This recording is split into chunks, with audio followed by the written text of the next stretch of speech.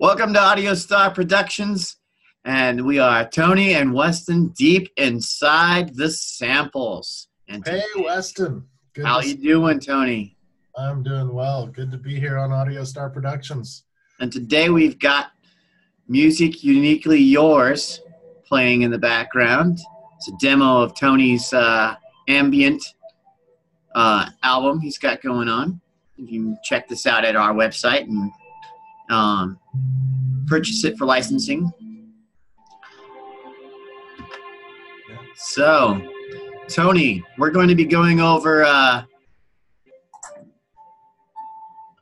strings in this video, correct? Yeah, working with some orchestral elements. Strings are a big part of orchestra work, horns and timpani, percussions and things like that.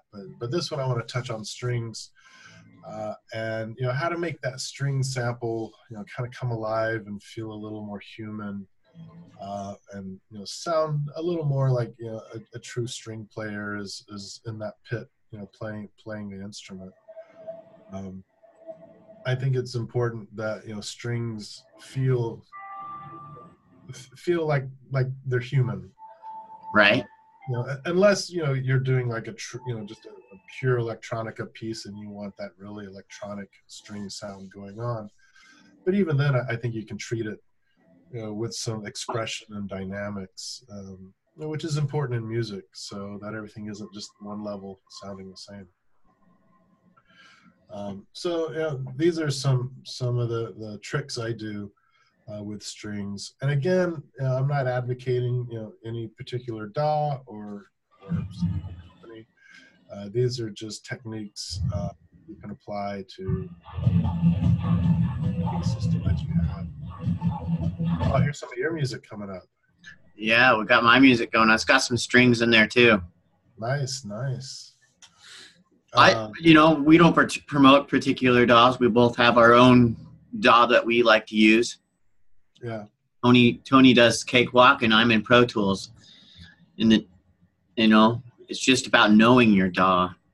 Yes, that's the key. It's knowing what you're working with, and spending time with your sample library or your DAW, or your synthesizer module, and really learning how to tweak it and get underneath the hood, as they say. And those are different days of understanding your DAW. We can do those in a different video, and one on Cakewalk, one on Pro Tools. That way, people. I think I got a few videos already out there with understanding Pro Tools, and I think that if we continue to do that, we'll get some more going on. So let's jump into the DAW here and get the strings going. All right. So I am. There we go. And share. So as Weston mentioned, I'm using a product called Sonar by Cakewalk. It's actually now owned by a company called BandLab. It used to be owned by Gibson, and before that, I think the actual Cakewalk company owned it. It's changed hands a few times. But the DAW is not as important as knowing your DAW. So what I've got here is some strings, and I went ahead and just wrote a quick theme here. You'll see it here in MIDI, and this is going to launch my string pad or my string sample. I use samples from a company called Spitfire. And again, I'm not advocating anyone in particular, but what I do want to advocate is if you're going to write, orchestral music, to, within your means, try to get the best sounding samples of strings that you can get. This set are samples from the London Contemporary Orchestra. And Spitfire, they do a good job at recording samples with very fine microphones and very fine studios and concert halls and things like that. So within your means. And I say that because sometimes you can hit these websites and these samples, they'll be like $1,500 US, and that can get pretty pricey. So these techniques, though, that I'm going to show you, they apply to anything. It doesn't matter the sample that you're using. It's the technique that you apply to it that's going to do the work and the heavy lifting. So this is a section of violins and a section of basses and cello.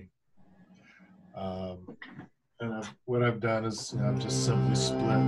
So I've got my basses and cellos down in my left hand, and then my violins are up in my right hand.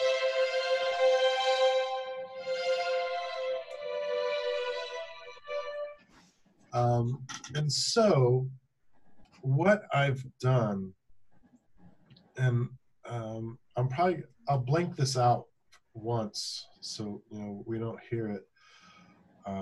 But I've written some expressiveness or some dynamics into the string line.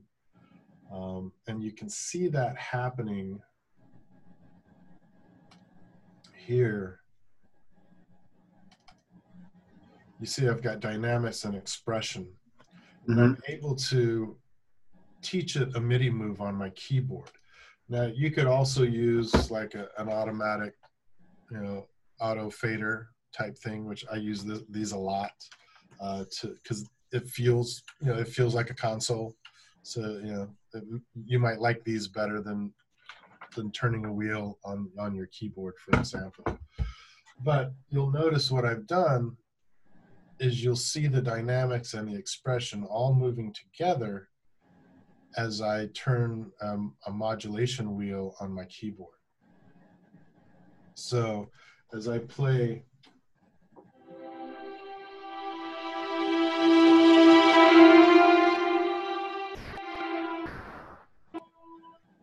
and the harder you hit down, the more louder it gets, right? Well, that's the wheel that's making it louder. Okay. Yeah, the attack on the. So it's kind of working like the velocity kind of in a way. Yeah, it's actually it's the modulation is assigned. My mod wheel is assigned to the dynamics and expressions of the strings. Now velocity is just the attack on the string. How hard that string player has bowed down on the string. And I don't do, like, typically what I do is I typically keep my velocities very level, so I don't get a lot of unusual hits and things as I'm playing on the piano. I will, after I've written a line of melody, is when I will go back and then draw in or use my wheel to overwrite expression and velocities. So here, you can see my velocities. They're pretty much the same. And a lot of times what I'll do is I'll just level all my velocities just so I have like a clean starting point. Now here with my modulations of expression and strings, I drew that in, or I played it with my keyboard wheel. So if we were to just take this away completely. So now I'm at one volume. So when I play,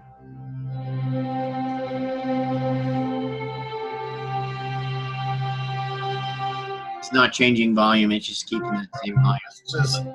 It's kind of like taking the fader and making the fader go up and down in volume is what you're applying, right?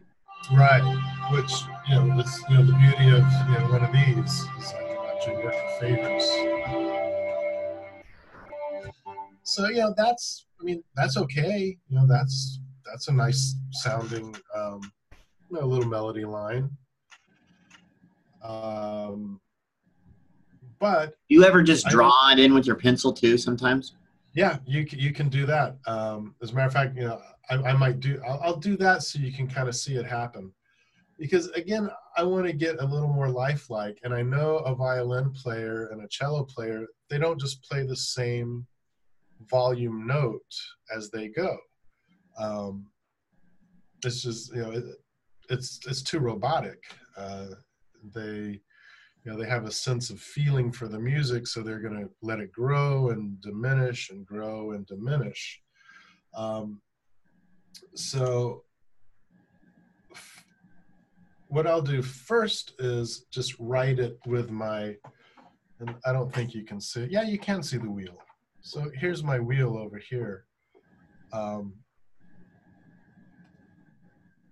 And you'll kind of hear what it does.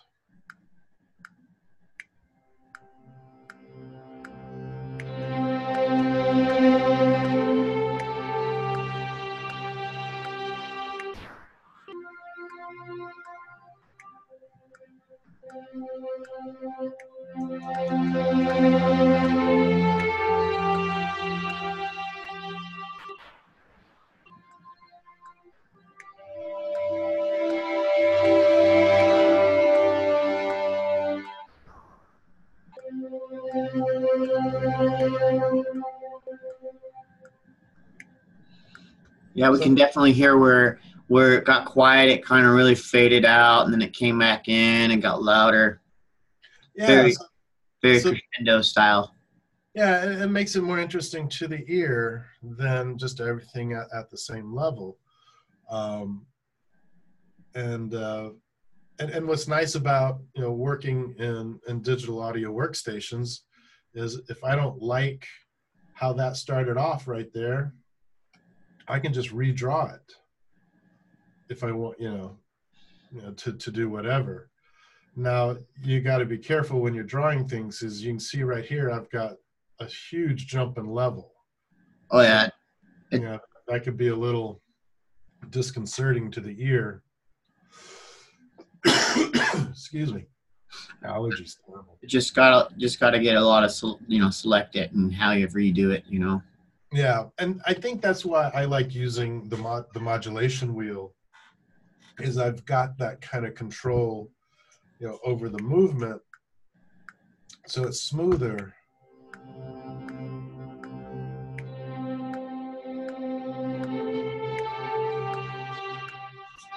So you can see how that drew that a lot smoother than I can draw with my hand with a pencil.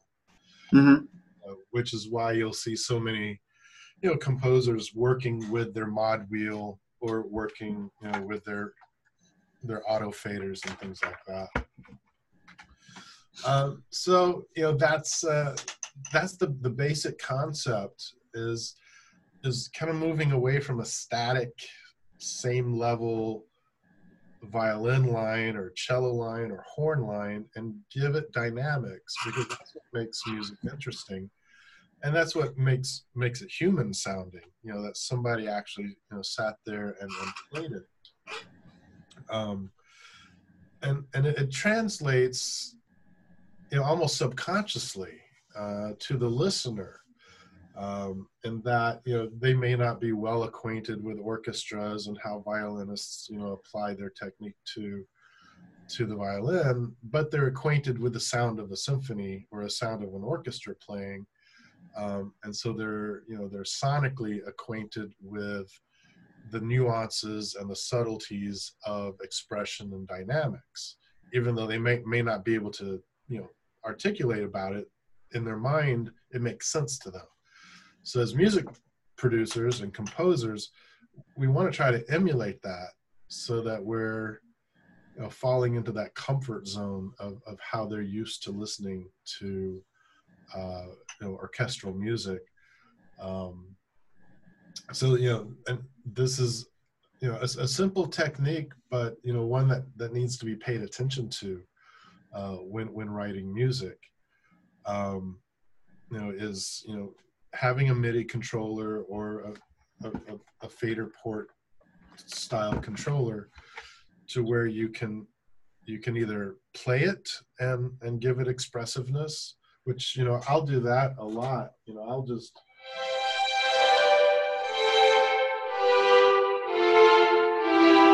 And when I'm recording it, I'll lay down the expressive sounds with the mod wheel at the same time.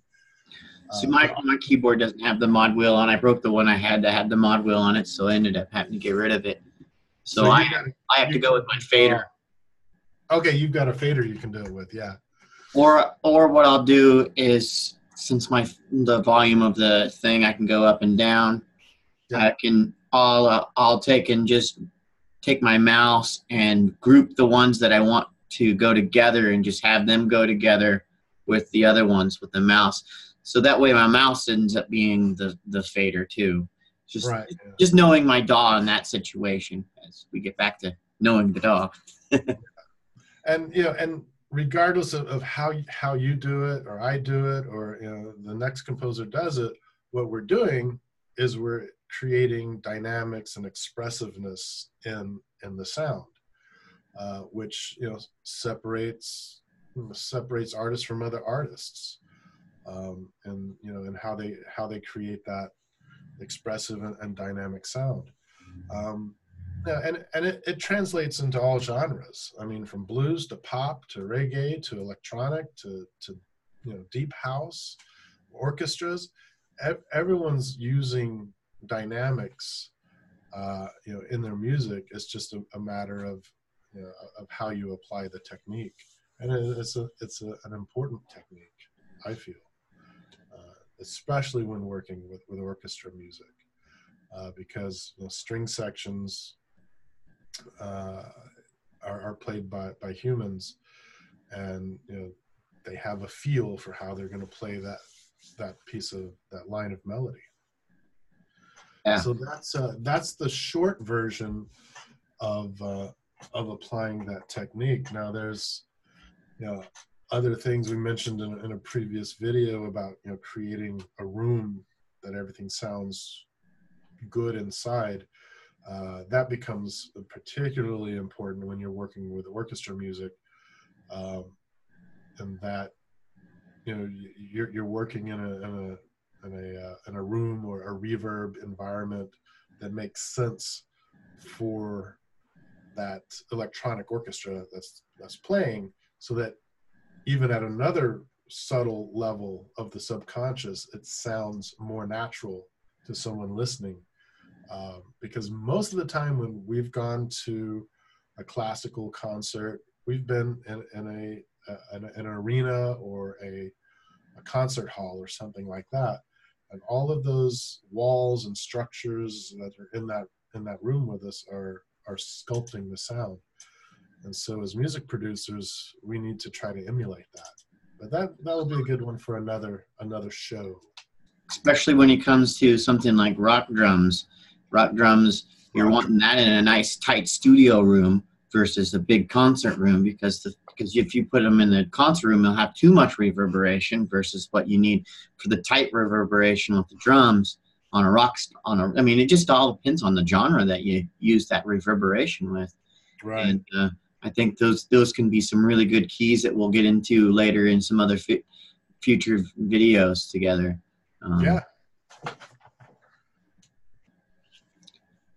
Well, thanks for tuning in, everyone. I'm glad that Tony and I can get deep into these samples with you, and we're going to be pushing forward with more of these videos here. We're going to try to do this on a monthly basis for you. That way we can get you some content to be able to produce music, and we can create a good songwriting team here at Audio Star Productions, and those people who use Cakewalk or Pro Tools and use the plugins that we use will have an idea of how to kind of navigate with them.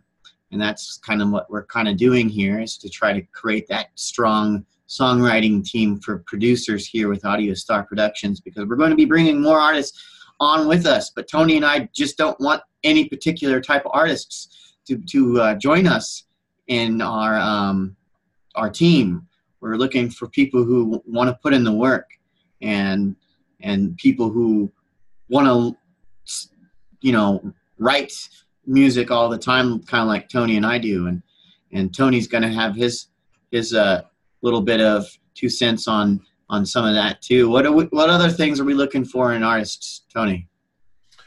I think definitely a collaborative spirit. Wanting to work together. We all have different strengths and weaknesses. We have different libraries and things like that. Like, you and you had sent me some MIDI files, and you wanted, the horn section from my Spitfire library applied, to that. That's just kind of an example of that collaborative spirit. And it's not like we want the hugely successful people, but if you've had successes, we'd love to hear about those. How we achieve successes in writing music for television and film. But I think just as a base, what would be nice to have in this group are artists with a collaborative spirit, who want to work together and support each other, and be accountable. It's really good to have somebody to kind of bounce ideas off of in a safe environment, where you're not just going to get attacked of, oh no, that's the most horrible string sound I've ever heard in my life. But more of a, hey, maybe if you sculpted that string sound like this or that, you might achieve that end goal. So Right. a supportive environment as well.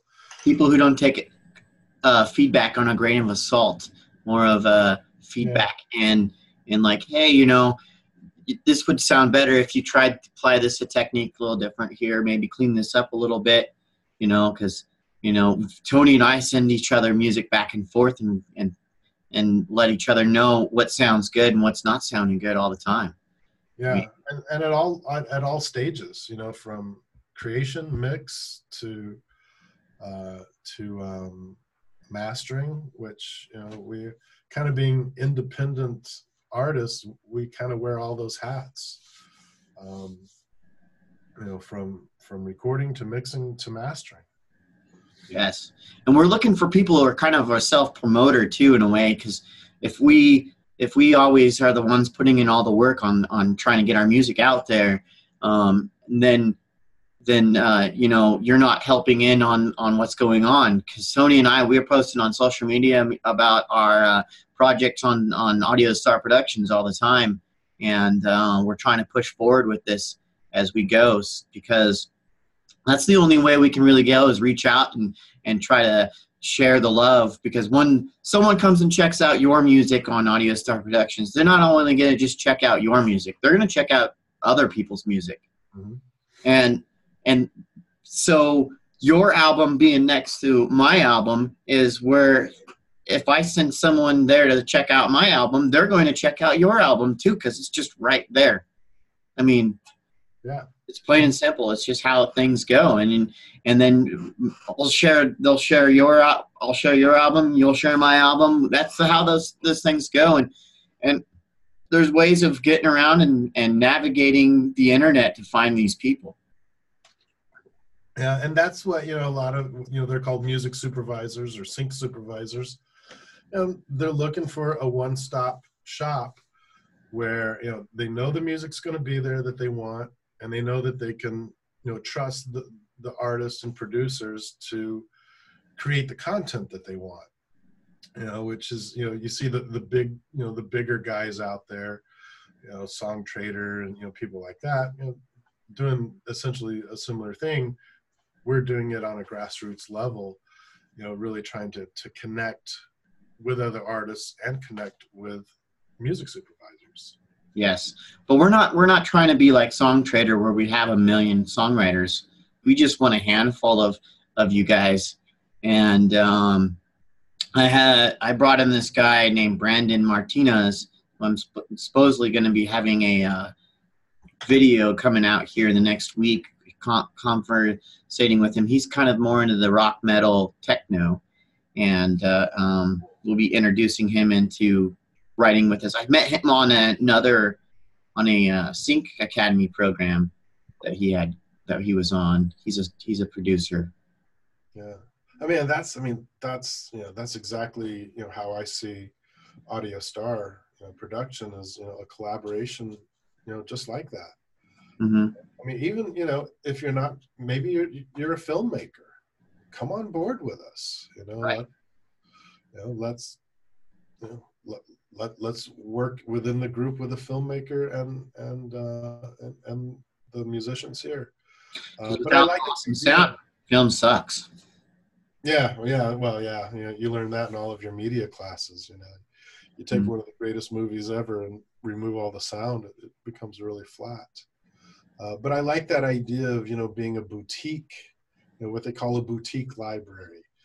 A few artists creating music, but can create a large spectrum of different styles of music, from, shred metal to orchestral to, ambient to hip hop to. Yeah, love to get some hip hop artists, in the mix. Tony and I might have to go try it out just to see if we can get some tracks out. But but it might not be the best hip hop there is. Nah. I've seen people write some horrible hip hop and it get placed on some films, and you're just like, wow, how'd that cue get put there? Yeah, I mean, I think it comes down a lot to networking, which this is what this is. We're creating a network, mm-hmm. And so we move forward. And Audio Star Productions is the place to go. That's right. We're a great team, and we're looking for more people to collaborate with us. So I'm going to jump on this website real quick again one more time to show everyone where to go on our website to collaborate with us. And in this time, I'm going to show where music supervisors and film makers can collaborate with us directly. Okay, so here we go. All right, so we're here at the Audio Star Productions website, and what we can do is hit the collaborations tab again. And we're going to scroll down, and this time we don't have any posts in there yet because we're a fairly new production company. So this right here, not just music supervisors and filmmakers can post in here. Other songwriters that want to collaborate with us are saying, hey, we need this kind of cue. You can come here and collaborate with us and create a conversation. The conversation will hit the back button here. Looks kind of like this. It's pretty easy, simple, kind of like a social media post that you can click in right here. And on this here, you can come in and like it, share it on Facebook, get the link, watch this video of me doing some. Hey, what's going on, everyone? Weston right here. See, I mean, you can post content in here. This one right here was on ML 4000. So this is kind of how our site kind of runs down to where you can collaborate with us. And we definitely are welcoming people to post in here, but we don't want you to do any self-promotion posting because that's not really what we're about. We're not here to say, hey, go to our Spotify and hit play on our song. That's not what we're looking for. Well, your post will definitely get deleted really quick. So please don't do any of that. And we also have a Facebook group that I'll show you guys real quick. If I can open this up. Boom. Okay, we're going to jump into Facebook. And this group here, right here, we got our group here. This is where we post our Zoom chats. You can come watch us live. It's the Audio Star Production Discussion Group. You can come in here. Please do not do any self-promoting here. Tony and I, if we see that, we'll just delete it right away because we do not want to send people to confuse them to a Spotify link or a SoundCloud link that's going to be talking about trying to get more viewers and listenings and stuff. Now, if it was discussing on how you could write this song better for the library, that could be discussed on the page different because then people are going to make a discussion there. We're trying to make a discussion here, not a self-promotion. So join us here on our Facebook group. We also have a Facebook page that Tony and I control. We're both admins here at this page. We have content that is up. Here is a video that I just did earlier today with Robert Jetter. He's going to be collaborating with me on some 70s, 80s song ideas for a music library that I'm writing in. And so he's going to be on some songwriting with me. So we also have all kinds of things here at the Audio Star Production Facebook page. We'll get on our we'll get to you on our YouTube page on a different time. So we're going to stop the share. And anything you'd like to touch up before we end this call here, Tony?